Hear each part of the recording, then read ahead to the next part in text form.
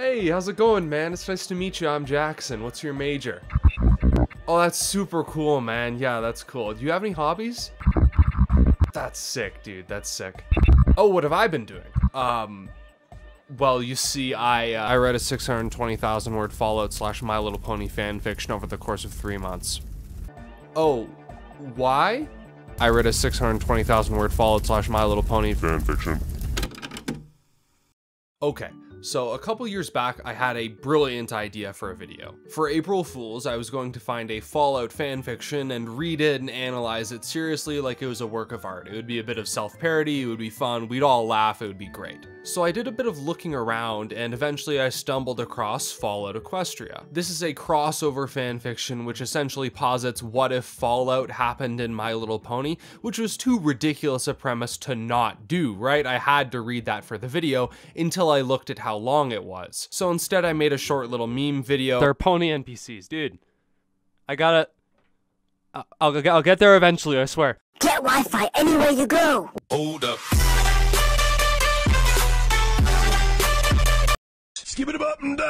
And since then, everyone has unironically been asking me to cover it. It's been essentially my top request for multiple years now, and so I caved. I did it. I read all of it. I read 620,000 words of My Little Pony fanfiction, and now you have to hear about it. This is your fault.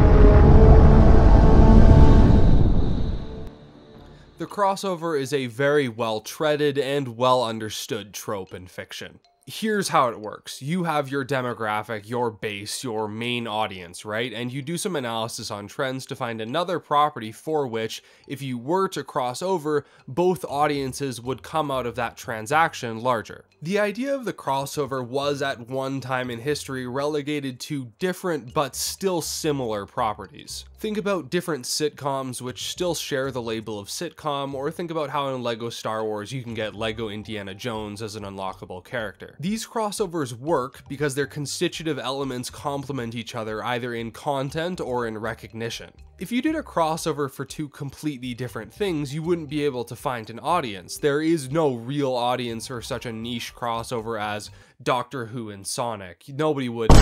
I spilled my coffee, here's the second take. There's no real audience for such a niche crossover as Warhammer 40k and Johnny Bravo. The Walking Dead and Bernie Sanders. Word Girl and JoJo's Bizarre Adventure.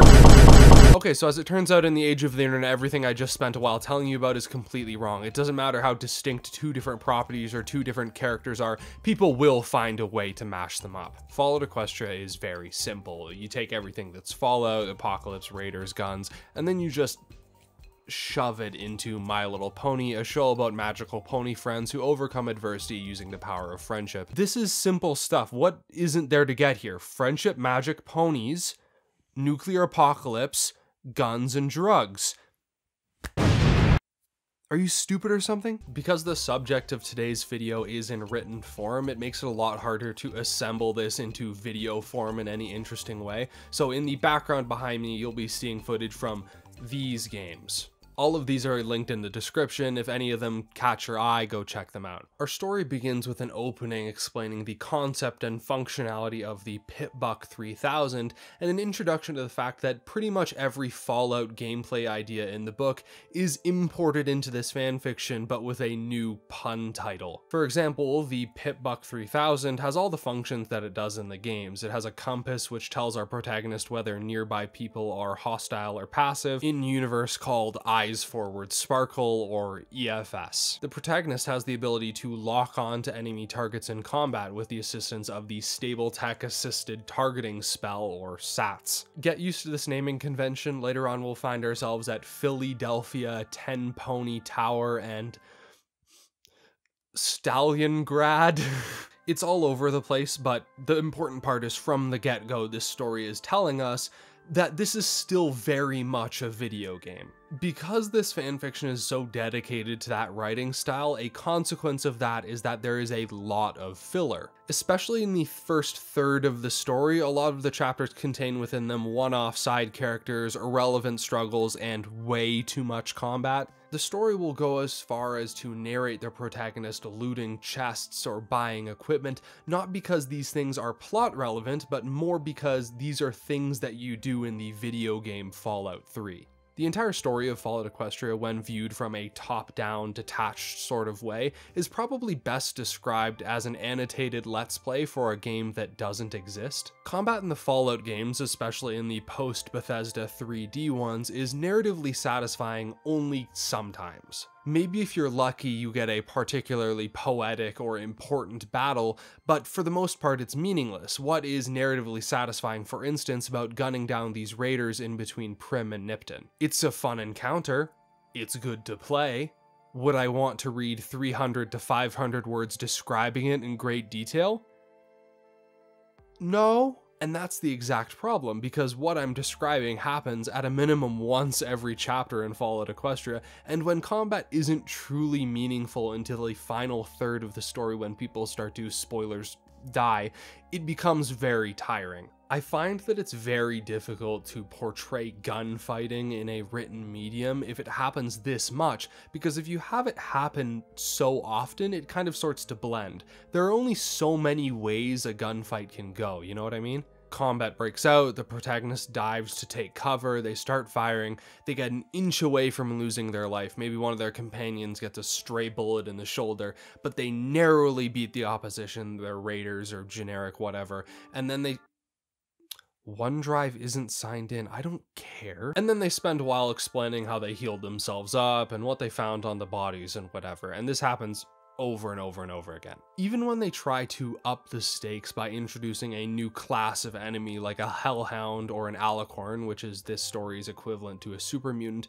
the structure of combat remains the same, so nothing really ends up changing when you're reading it. At the end of every chapter, there's a little footnote that says that the protagonist leveled up and gained a new perk, and all of these perks are pony-themed equivalents of existing Fallout perks. Just like in the game, on occasion the protagonist will find magical bobbleheads, which increase their capacity in any given area that that bobblehead applies to. And alongside the perks, we're going to be filing these in a folder that will become massive, labeled cute, I guess. The only really negative thing I have to say about it is that it's padding, because it doesn't really remove anything, but it adds things that are superfluous. One of the most disheartening realizations I had while reading Fallout Equestria is that it's not 620,000 words because there's 620,000 words of content, it's 620,000 words because at least 20% of it is, in the box I found a gun, some bullets, and some bottle caps.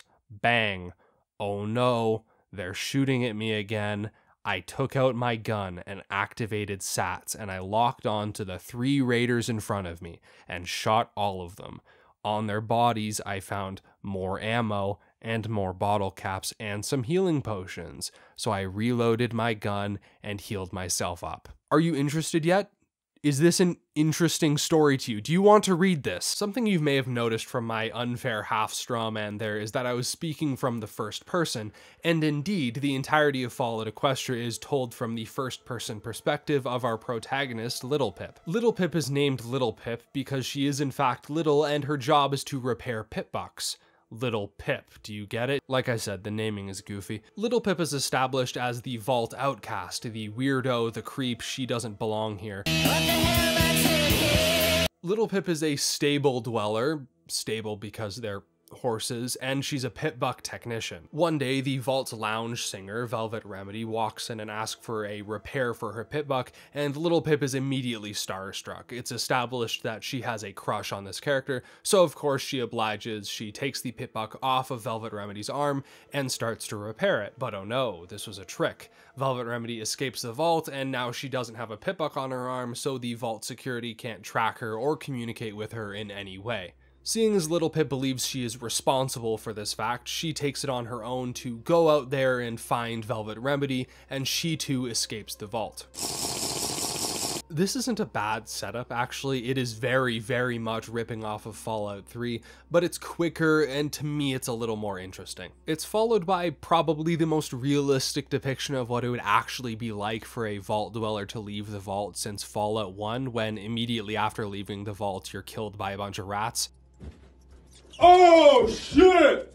Alright! As when Little Pip leaves the vault, she is immediately captured by raiders. In this capture sequence, Little Pip is introduced to a character called Monterey Jack, who will become very important later, but for now what we can say about him is after they escape the raiders, Monterey Jack tries to rob Little Pip of all of her possessions. And this sets up the story's first real attempt at a main theme, that being that friendship and loyalty don't spend like they used to, and this tone of bleakness will carry throughout. The bleakness is probably something we should actually spend a little while talking about, because probably as a result of this being a My Little Pony story, the author really wants you to take it seriously now that it's a little bit Fallout. The darker, more Fallout-inspired aspects of the story are hyper-exaggerated and twisted into becoming a flanderized parody of themselves. In this raider capture sequence, the narration calls into vivid detail the amount of blood, gore, and bodies that are present, and these graphic descriptions of violence are present throughout the entire story. I find that there are kind of two schools of thought when it comes to this kind of approach to violence in apocalypse media.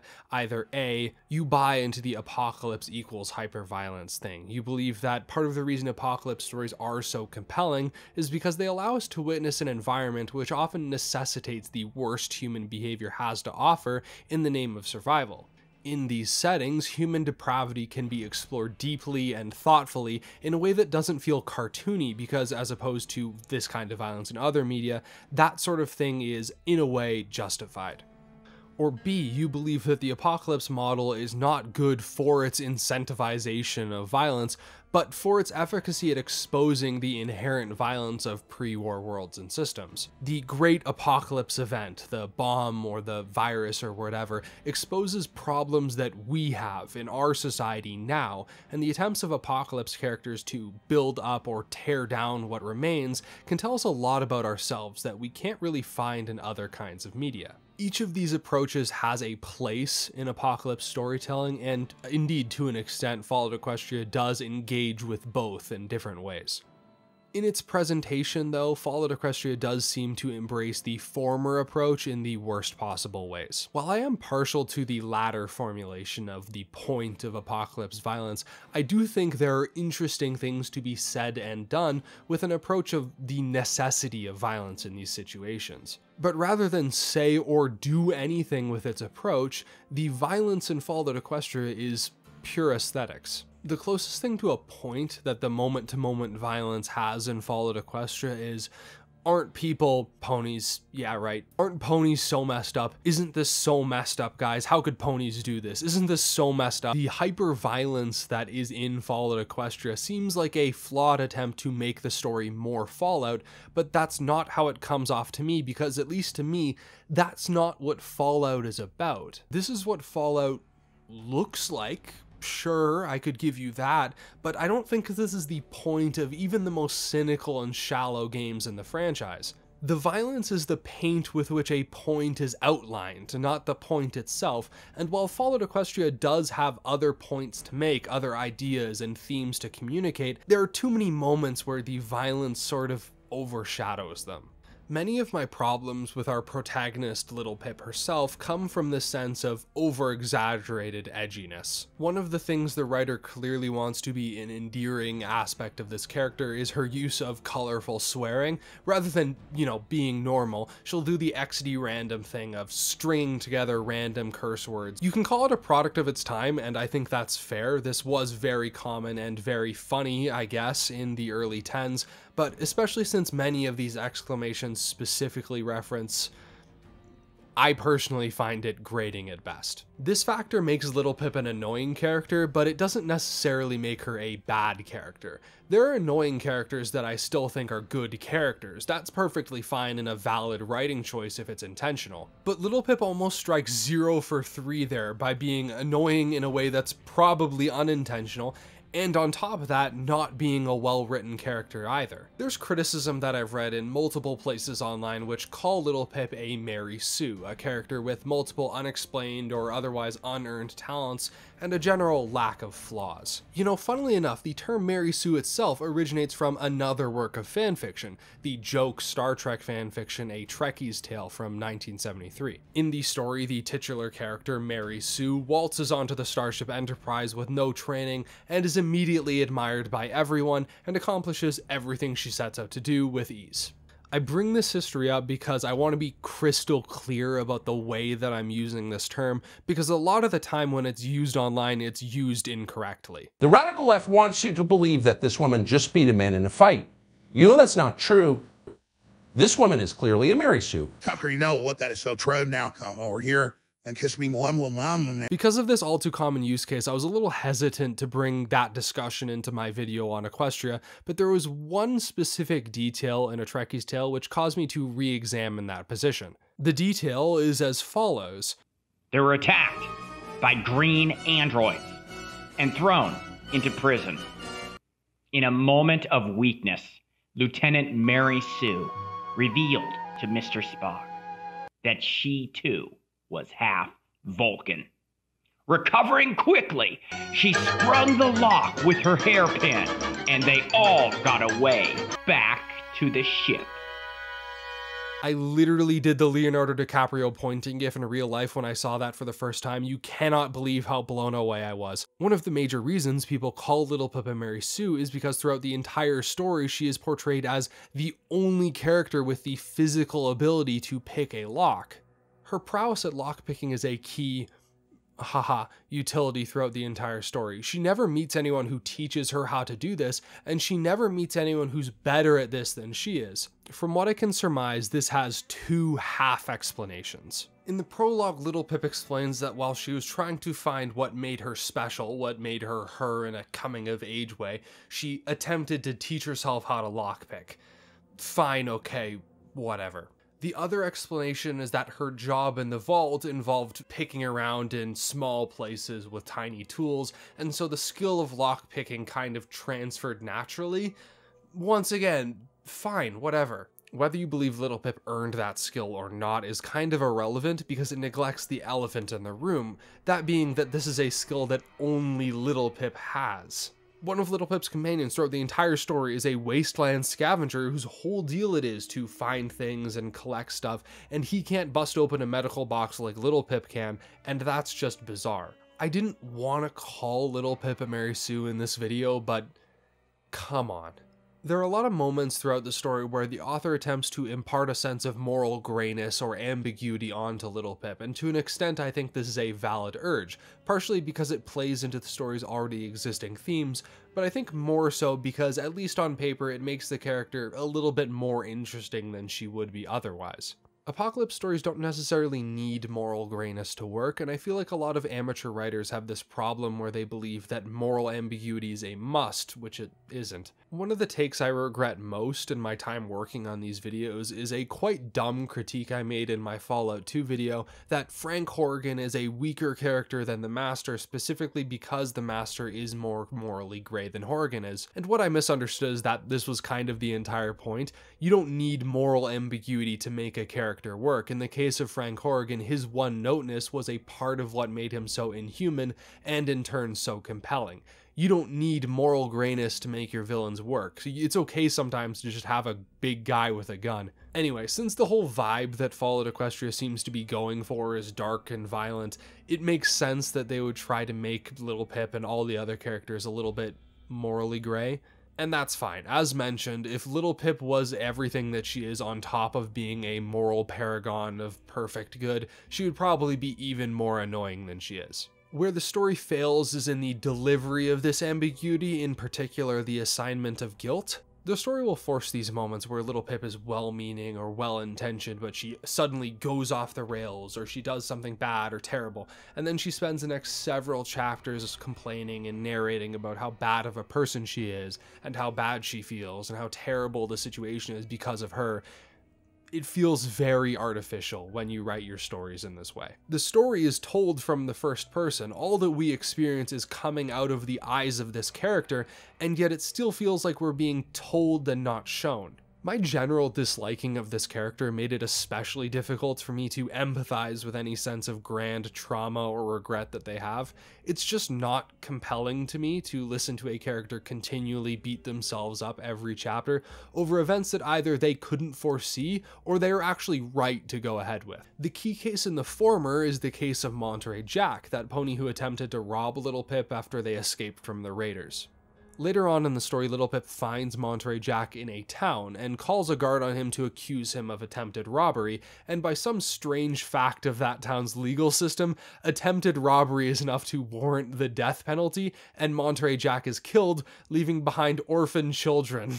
Over the next probably dozens of chapters, Little Pip will bring up in narration how bad of a person she is for causing this to happen, which is just absurd to me.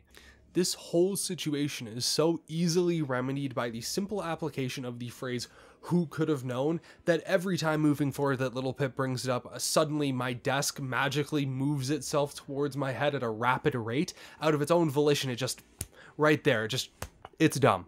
It's really dumb, and it's a very strange and artificial way of imposing a sense of self-hatred, which goes on to guide Little Pip for the rest of this story. This self-hatred, combined with a need to survive in the wasteland, leads Little Pip to the abuse of party time mentals, which is this story's equivalent to party time mentats from New Vegas. They make Little Pip supernaturally quick-witted and intelligent, and many of the strategies that go on to save her life are, at first, derived from the use of this drug. Addiction to this drug becomes a major struggle for Little Pip and a central piece of the story's plot and character development, and this part of the story I actually have to give genuine praise for, because the way that the story handles drug addiction is tasteful and actually kind of thoughtful, in a way that the use of drugs being a central gameplay mechanic in the Fallout games disallow them from really engaging with. Fallout 4 actually handles this a little better than the other games, what with companion reputation going up or down based on chem usage, and chem usage being a central piece of one of the companion characters' stories. But as a whole in the series, chem addiction isn't really much more than a negative status effect that you can cleanse easily with a temporary removal chem or a visit to a doctor. The series as a whole falls short of having any serious conversation about drug use and what drugs do to people, and this is an area that Fallout Equestria, strangely enough, kind of nails. What I needed was another party time mental. I was sure that with just a chew, the burst of reasoning and perception would solve the problem. But after the behavior of my companions, I couldn't risk them seeing me take another. They wouldn't understand. The problematic aspect of this plot point is that it kind of just becomes another Monterey Jack, in that it's just one more thing for Little Pip to incessantly whine about in her narration in a desperate attempt to convince the audience that her drug abuse makes her Satan and not just some desperate person in a rough situation who had to do drugs to cope, like every other drug user on the planet. To be fair, more than likely the internal commentary I'm referencing here is not meant to convince the audience that Little Pip is right, but more so convince the audience that Little Pip is a tragic character with severe self-image issues, which is fine, but I'm sorry, I don't care. Don't care. Don't care. Still don't care. I don't care. I hate to be a suck it up guy with this stuff, but that's genuinely where I land with this character. Because the story failed to endear me to Little Pip early on, whenever she goes through struggle, I don't feel that struggle with her. How it will end up is she'll spend 100 words talking about how bad of a person she is, and my only response will be, I don't care, quit whining, we're going to soccer practice whether you like it or not, and you better be quiet on the way home because we have food at home, we are not going to McDonald's. I don't like this character. That's it, that's the video chapter.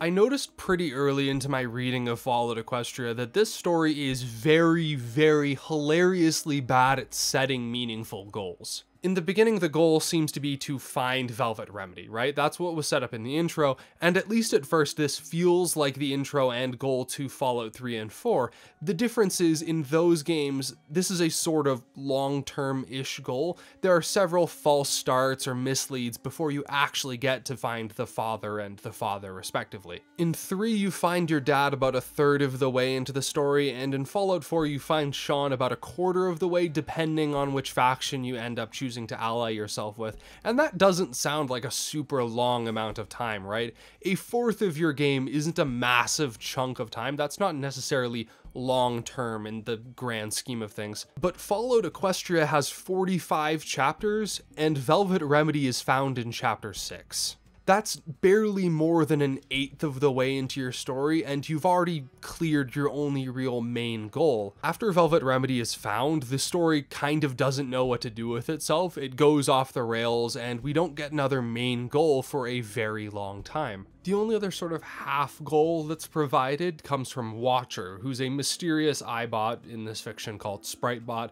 who tells Little Pip that in order to survive, she needs to find friends, armor, weapons, and a book that will teach her how to survive in the wasteland. This vague piece of advice guides several chapters for the next little while of the story, and while I do have to give it credit that it does lead Little Pip to a location, a library where she finds the Wasteland Survival Guide, it still doesn't really feel like main quest stuff. This is still the part of the game where the quests are pushing the protagonist to go off and explore and do side content. In a game, this would be good, even great if done well. I've mentioned in previous videos how nice it is when RPGs give players room to breathe in between main missions. But this is a reading thing, not a playing thing, and it's not even like a choose your own adventure or like an I Spy. There's not even any pictures. How do people read this? Until we get to the main event several chapters from now, it's just go to place, resolve that place's very specific problem, and move on. It's kind of like Fallout 1, but without the overarching goal of the water chip because, like I said, Velvet Remedy is found quickly and easily.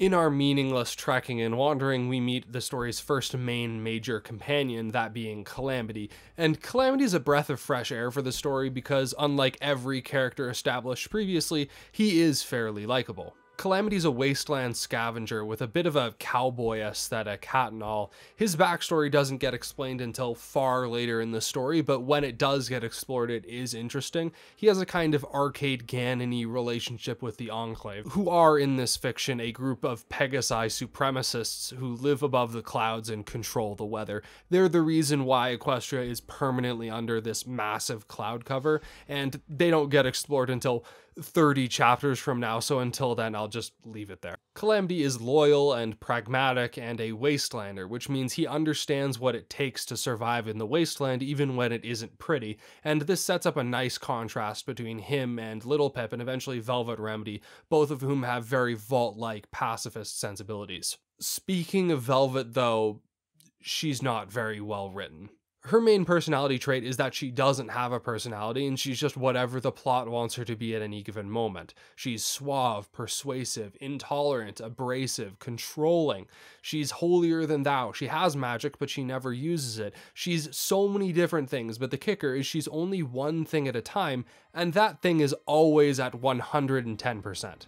Velvet will have a chapter where she embodies one personality trait in its most extreme, and in the very next chapter she'll have another personality trait, and another one, and another one, and another one, and so forth. I quite liked Calamity because he was very consistent, and Velvet embodies the exact opposite of that. Velvet doesn't feel like a character because she's one note 17 notes in a row. She's a vehicle for plot and drama rather than a person with character traits that stay relatively the same. But more excusable than that, Velvet becomes the group's doctor.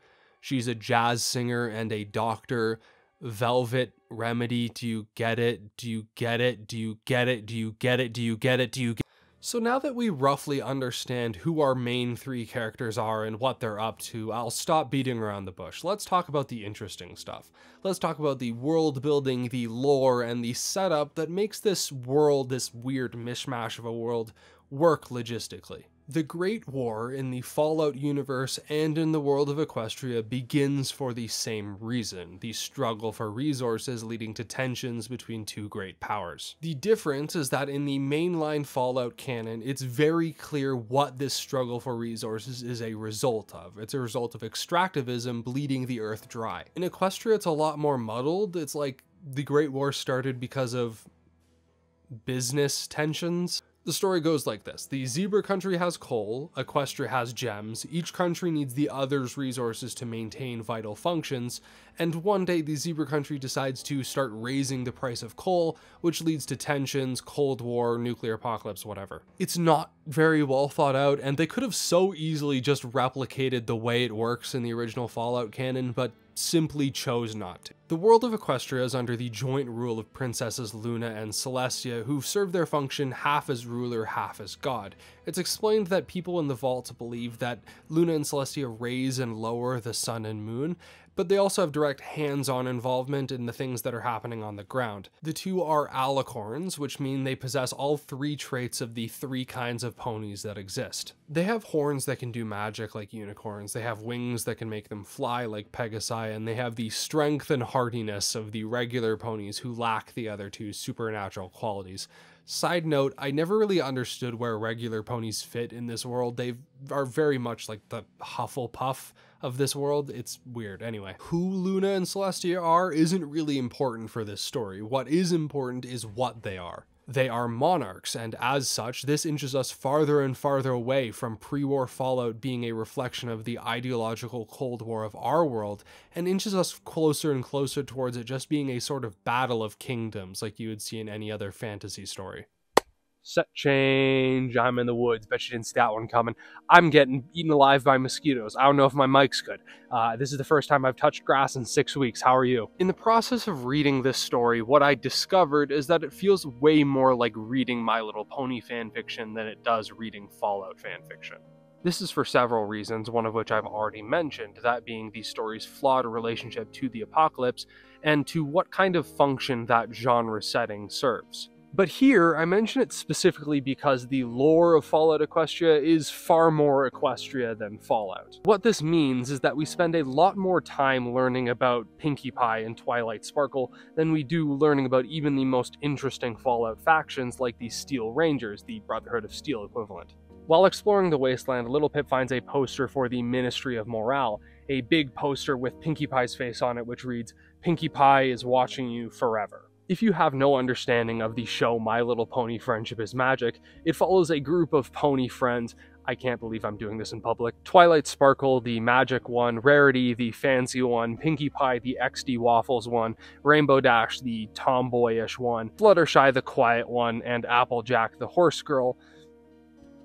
I get it, they're all horse girls, just please work with me. In the fiction, it's established that after the outbreak of the war, the princesses decided the best course of action was to establish several ministries, or branches of government run by each of the ponies, whose task was to respond to the war in different ways. Throughout the course of the story, we're introduced to all of these ministries, and some of them do more things than others, so we'll mention them all quickly. The Ministry of Arcane Science is a ministry run by Twilight Sparkle, the protagonist of the show, and its goal is to create magical weapons and other resources for use in the war. By contrast, the Ministry of Wartime Technology, run by Applejack, serves a very similar purpose, as the name suggests. This is the ministry out of which the Brotherhood of Steel is created, or the Steel Rangers, whatever. But other than that, it serves a very backseat role in the proceedings of things. The Ministry of Morale is the ministry run by Pinkie Pie, and it is the first ministry we're introduced to, and perhaps the most important to Little Pip herself as a character. The reason for this is that, just like Little Pip, Pinkie Pie was hopped up on party time Mintels all the time.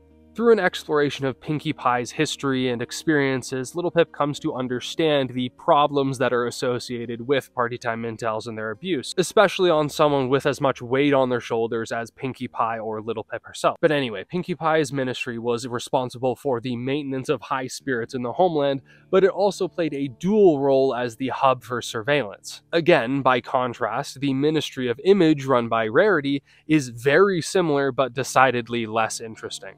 This ministry is more directly involved in the generation of propaganda and the restricting of information, which feels like something the Ministry of Morale should already be doing with its posters and surveillance. Rarity herself is given a supporting role in essentially all of the scenes that she's in, save for a plot beat in the latter half of the story where she communes with the Necronomicon to make Harry Potter Horcruxes. There are a lot of tangents that this story goes off on. Don't worry about this one. I'm only telling you it because it's too wild to not mention. Rainbow Dash's Ministry of Awesome is probably the strangest ministry because it only really serves to set up the lore of the Pegasus rather than do anything or establish any lore with Rainbow Dash herself. For a while, the readers led on to believe that the Ministry of Awesome is basically a joke that does nothing and that Rainbow Dash is useless, until later on in the story it's revealed that Rainbow Dash was in charge of, like, CIA Black Ops, which again feels like something that the Ministry of Morale and the Ministry of Image should be also involved in. It's also revealed that the Ministry of Awesome was also making weapons for use in the war,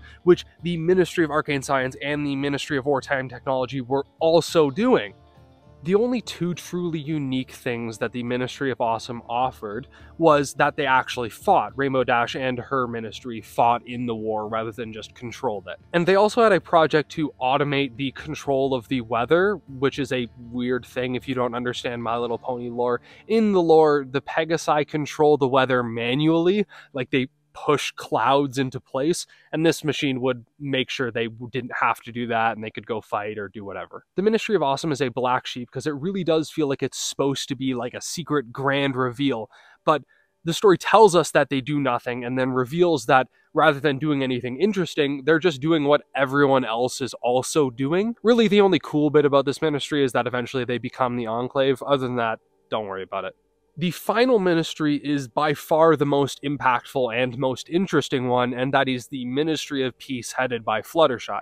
The purpose of this ministry was to find a diplomatic solution to the war, which is great because it works for the character of Fluttershy as this pacifist, but also works because it's not overlapping with anyone else. Everyone else is doing weapons, or media control, or propaganda, or whatever. This is a wholly unique purpose. In the pursuit to find diplomacy, Fluttershy invents the Mega Spell, which is basically a piece of magical equipment which takes the effects of any given spell and amplifies it to a massive degree. If you have a spell that creates a small rain cloud, you load it into a Mega Spell and it creates a monsoon over the entire world. You get the picture. The original purpose of the Mega Spell and the original Mega Spell that was developed by Fluttershy is actually kind of smart because it works really well for the character and for the story. Fluttershy developed a Mega Spell that could heal all wounds within any given area up to and including near fatal ones.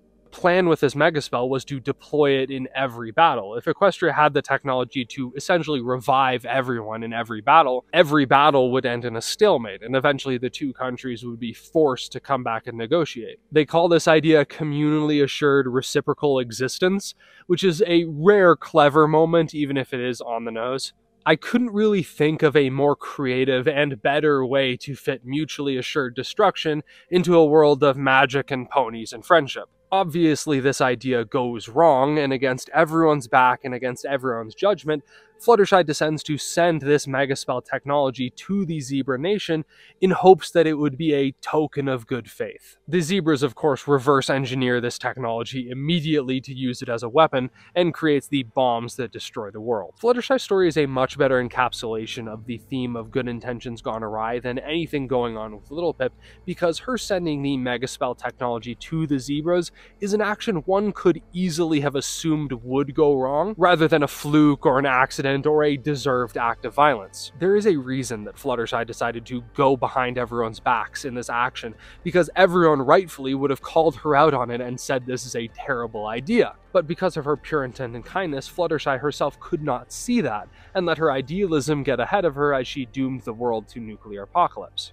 The stories of these original ponies are told partially through the use of environmental storytelling, like the Pinkie Pie posters, but more so through the use of memory orbs, which is one of the few original developments that Fallout Equestria brings to the mechanics side of things. A memory orb is a magical item that removes and stores a person's memories to be replayed later into the future. They're basically an in-universe way for allowing for flashbacks, as well as a way to import Fallout's audio logs and terminal entries into the written medium. Most of what we learn about the pre-war of this story comes from these memory orbs, and the scenes within the orbs are generally very well written and actually better than the scenes out of the orbs. And I have to say it, I have to be a dick.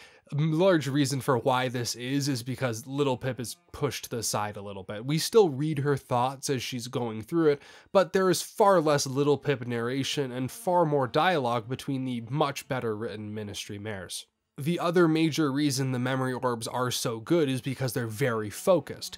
They tell quick, relevant stories about what happened pre-war in order to stop the bombs or eventually survive them, and there's very little combat for me to roll my eyes back into my head during. The stories of the Ministry Mares provide yet another giant signpost pointed at two of the main themes of the story, the first of which we've already gone over. These are the ponies from the show. They were so kind and wholesome, and now their good intentions are causing or worsening the coming apocalypse. Good intentions gone awry. Second is, of course, the more My Little Pony oriented theme of togetherness. One of the reasons the story provides to account for the ministry's failings is that due to each pony running a different ministry, they were all split up and thus weaker. The individual flaws of each of these characters shone through more strongly in absence of the others to make up for those flaws. This is fine, but it still doesn't make up for the fact that all of the ministries intersect at like 15 different points. Why are they torn apart?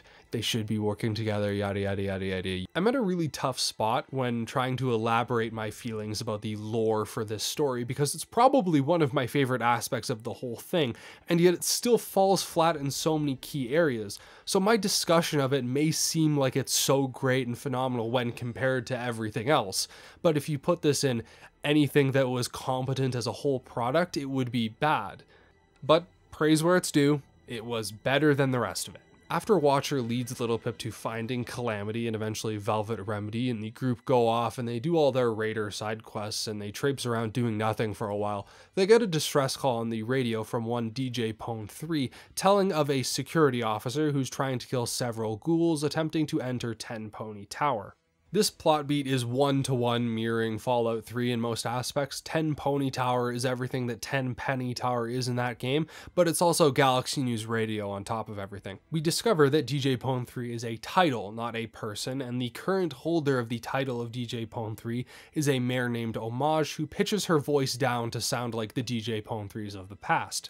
This character is a pretty direct reference to Three Dog, and as such they follow all of Three Dog's pros and cons as a character. The DJ Pone 3 broadcasts are stylish and informative, but they also overly honor and revere their protagonist to a detrimental degree. It actually makes a little more sense in Equestria than 3 though, because throughout the story, Homage and Little Pip have a sort of romance plot going on that's at best described as weird and at worst described as gross. And if you want to hear more about that, I've locked it behind the Patreon because it's not something I feel comfortable discussing publicly, and it would probably get this video demonetized, so next! Moving into the factions now, we get a bit of a palate cleanser as I get to talk about stuff that I actually do like. During the course of their travels, the gang is saved by Steel Hooves, who is a stoic Steel Ranger, the representative for this universe's Brotherhood of Steel. The Steel Rangers are well explained, well characterized, and well developed, and have a unique twist to the Brotherhood of the games. Steel Hooves is a unique, interesting, and lore-heavy character who is dynamic. He changes and grows as a person throughout the story in a way that feels actually earned. The Steel Rangers are a faction born out of the Ministry of Wartime Technology under Applejack, and they serve a very similar purpose to that which we see in Fallout 1 and Fallout New Vegas. They hoard technology and they're not nice to outsiders. They have sketchy leadership, and there's a lot of internal tension about where they're at versus what the original tenets of their faction say they should be. Steel Hooves at the beginning of this story reflects all of this. He's cold and he's violent, but as he travels with the party, he comes to understand that sometimes it's okay to let your guard down. This idea is especially hard for Steel Hooves as we come to learn that he is a ghoul from the pre-war who was in love with Applejack. Steel Hooves' story is tragic, and as a reader it's very easy to empathize with him. What pushes Steel Hooves' character from good to great is how his change as a person informs his leadership of his faction. Steel Hooves begins to question the purpose and methods of the original Brotherhood and believes that maybe the Brotherhood's resources could be used to actually make the Wasteland a better place and help people. So he creates the new Brotherhood Exiles. Do you see what this is doing? This is actually probably the smartest thing the story does in the entire thing. It's flipping the Fallout 3 Brotherhood Exiles on their head, twisting them in such a way that they make more sense in this fanfiction than they do in the original text. Rather than the main brotherhood being unorthodox and goody two-shoes and the exiles being more traditional, the existence of the exiles is both informed by plot and character developments, and it also is just more sensical from the lore perspective. The exiles in 3 being basically counter-revolutionaries never sat well with me. They're exiles from what are essentially exiles. Anyway, the brotherhood stuff is great, and every scene in the story with Steelhooves is my favorite scene. Throughout the story, Velvet Remedy kind of idolizes Fluttershy despite the fact that she caused the nuclear war, and later on in the story a character calls her on that. They say, "Why do you love this person so much when they caused the end of the world?" And that interaction goes like this. "So, you follow the pony who all the medical supply boxes are made to look like?" "Yes," Velvet Remedy stated, beginning to get her hooves back under her. "Her name is Fluttershy, and she was the best pony." Cage considered that. "But you said she was the one who created the megaspells." Velvet Remedy had been surprisingly forthcoming with that bit of information, a reaction I suspected to our attempts to keep it a secret. "Which caused the apocalypse," Cage added. "So, you're a follower of the apocalypse?" I don't even have to say anything, man. Throughout the story, there are these radio transmissions we hear on the radio and on iBots coming from a character called Red Eye, who will become the story's first major antagonist.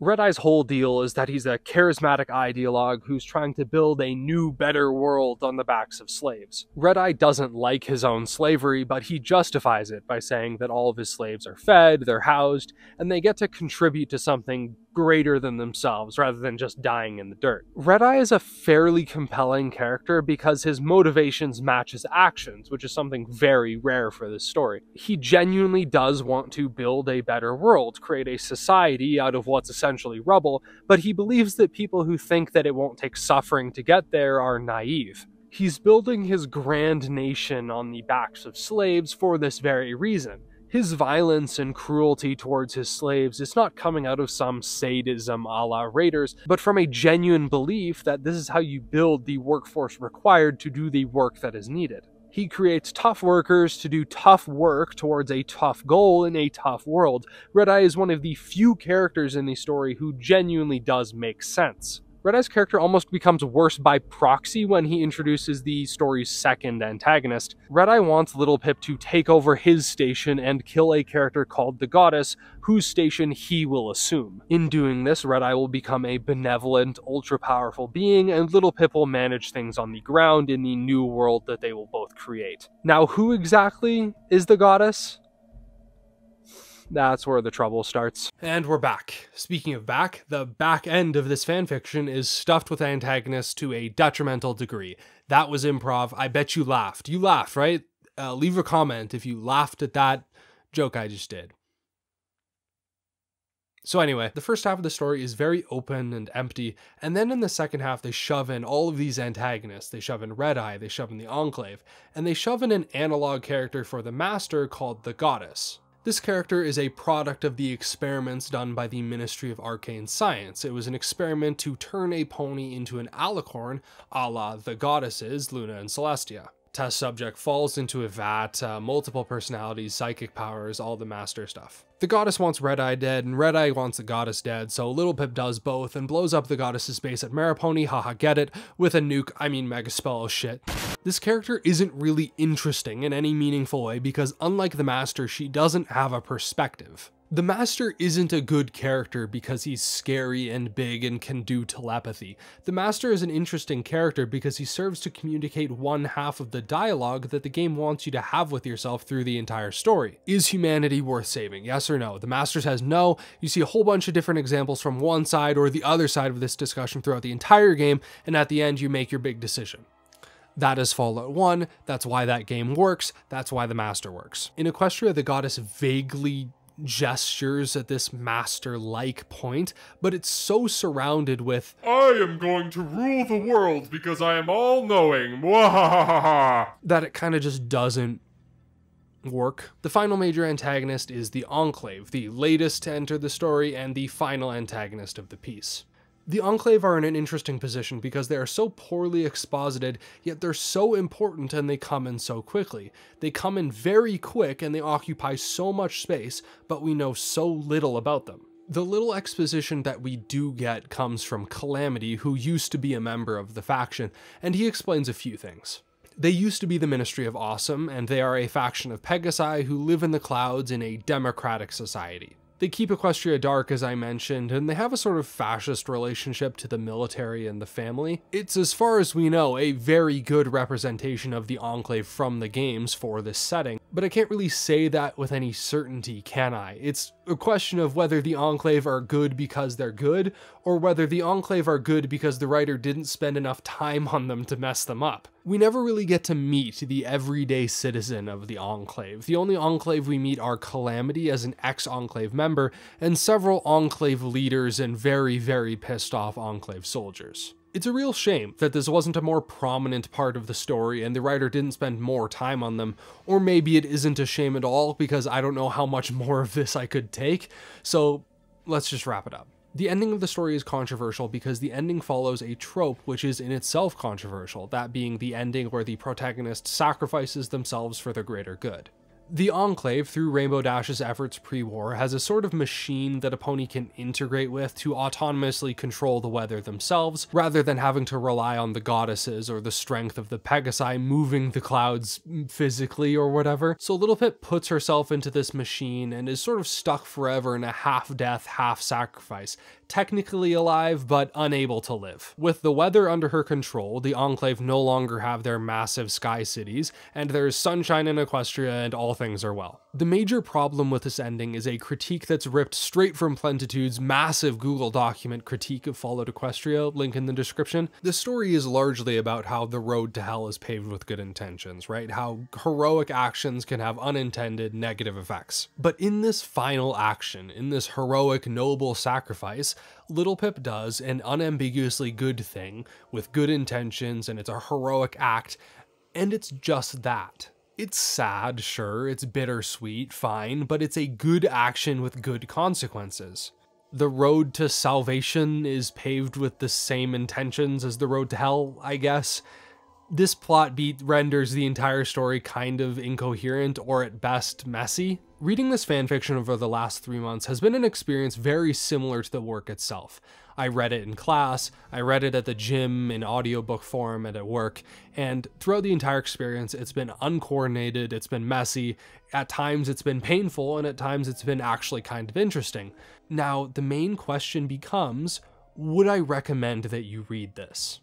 If you're a fan of My Little Pony and Fallout and you somehow haven't read it already, I would say absolutely yes. This was made for you. This is your thing. You are the core demographic for this. Go do it. Go read the fanfiction, see if you like it. If you're watching this and you're somehow just a fan of My Little Pony, probably you too. You're good to go read it. That's probably fine. Maybe you'll like it. If you're a fan of just Fallout, that answer becomes suddenly a lot more complicated. There is seriously a lot to get here if you view it from a detached academic level. There's a lot to learn about fandom and storytelling. And I'll be real, at small times throughout the story, peppered in, there are actually seriously interesting and good things here. But for the most part, I'll be real, should you read this if you're just a fan of Fallout? Nah. No, probably you shouldn't. Probably it would be a mistake to do this for 3 months. I know way more now about My Little Pony than I ever wanted to, or ever will have any use for now, but at least I'm done. At least I'm done. I did it. I can say I did it. At least there's no more. There's no more to read. All right, cool. That's it. New California next. No more ponies for a while. We're back to business. It's only serious videos now. It's only serious business. We're only going to serious work. We're making serious videos about mods. We're making really serious videos. Serious time. Patrons, thank you for giving me money, yeah. Thank you to Adam Souza, Holly Jenka, It's Ducktastic, Jack Bradley, Oliver Vickman, Ryan Little, Ride, Spritz, Talia Hemke, and Zachary Shannon. Yeah! If you want videos, early scripts, behind the scenes, all this stuff, go to patreon.thethingramblem. Go, bye!